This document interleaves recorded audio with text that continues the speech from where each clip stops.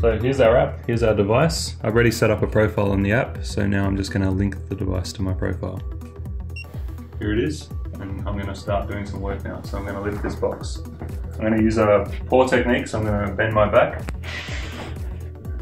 And you can hear that the device gives me immediate notification that I made a high-risk movement. But if I now use a good technique, keeping my back straight, I won't get any notification.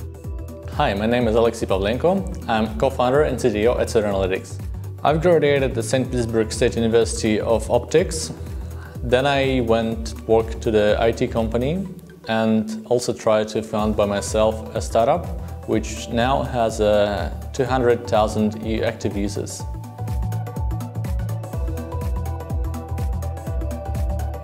We started the company with Matthew Hart. We met at startup event in St. Petersburg, and when he told about the idea of stopping injury by just using a device, we became very passionate about this idea and decided to build our own company.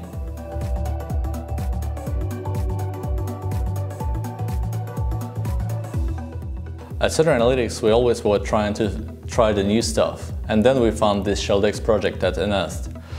When we started, we just built a prototype of how the safety device should look like, and we made up a device which is easy to use, have a very long battery life, and rugged to fit such work conditions. And we were very excited to have a second place there.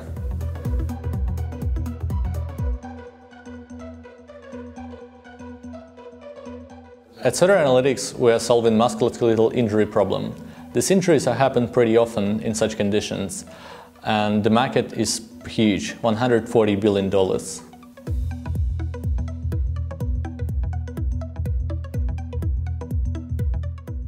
SoterSpine is our solution. This is a simple device that clips onto your body and tracks your upper body movement. As soon as it detects high-risk movement, it notifies the walker that he needs to think about what he's doing. Then he can synchronize his data to the app, which will show him detailed explanation of what he did wrong.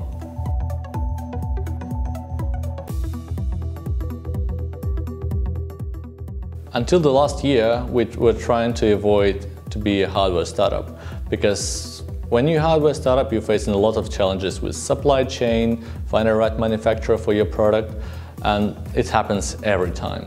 Why we were need to become a hardware startup is just because we need to provide the right solution for the right environment. And we were looking for the whole market to find a solution that fits our needs, but it wasn't there. One of the problems we had is we built a prototype, we built 50 of them, and then we figured it out that the problem in initial design made us not available of using the Bluetooth on this device. That's why we brought a hardware designer and team to be able to be flexible, build prototypes immediately when we need them, and solve the problems much faster.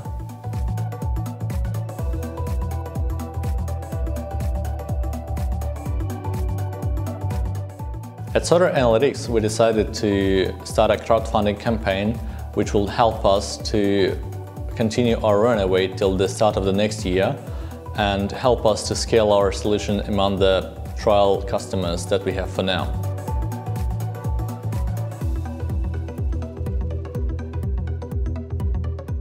In July, we will have our final product ready and presented to one of our customers, and to be honest, many of the companies waiting for our solutions, so after that we will start rolling it out on the market.